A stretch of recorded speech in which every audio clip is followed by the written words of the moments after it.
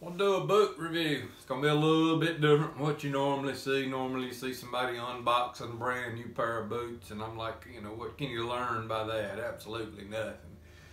The boots I'm gonna review has actually got a few miles on them. Now these are lacrosse.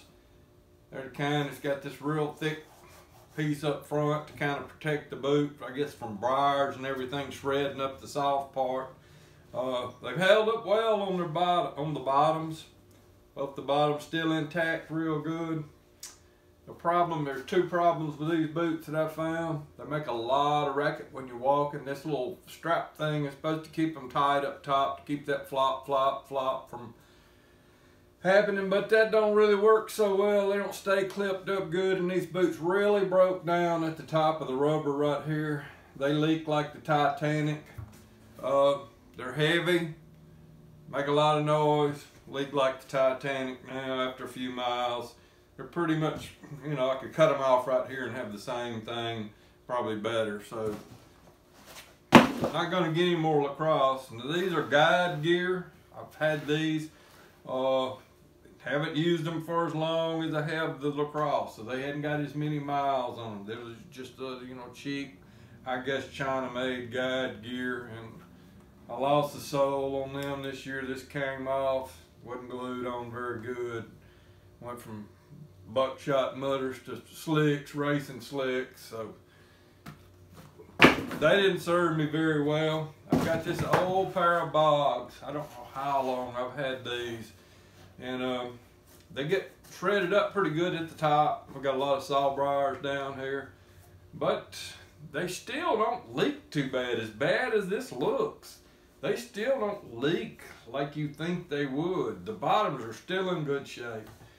The way this is designed, you don't get the flop, flop, flop. Even without the buckle, you can put your pants over the top to kind of protect all this, you know, and make them last longer. I normally just stuff mine on the inside, and you know, and the boot take the brunt of the wear. These have been through a lot.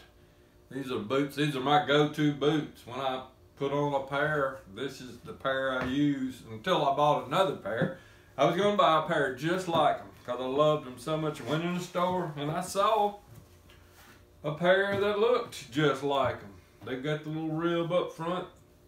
They look exactly like them. They've got a little pull-on handle right here. So I got them, and come to find out, they're actually mucks and not bogs, even though they're made exactly. There's a little difference here, there, and yonder, but the bottoms are pretty much the same bottom. So anyway, they had some mucks down at the store, and I may go back and buy another pair because I needed a new pair, because those pair right there, you know, are pretty much garbage now. And so this turkey season, I'm gonna be wearing the mucks and the bogs. You know, whichever pair. I mean, I go over water all the time, so they're going to get wet from time to time. I got a little boot dryer, so I can put them in there, but they're really wet. They don't get them dry overnight.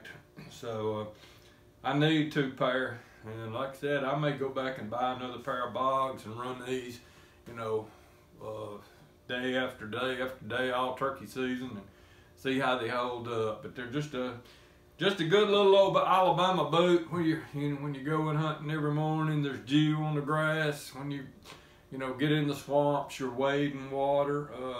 They're easy to pull off and pour the water out if you do go, you know, waist deep or sometimes neck deep, whatever's necessary to get to the turkey. But that's a quick review. Nothing else to add to it.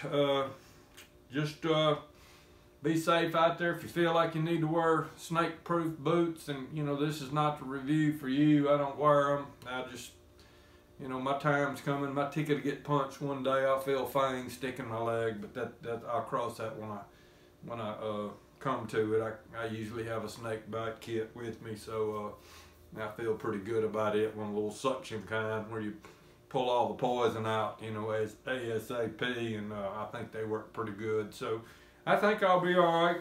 But anyway, that's all I got. Bogs was the best after being used.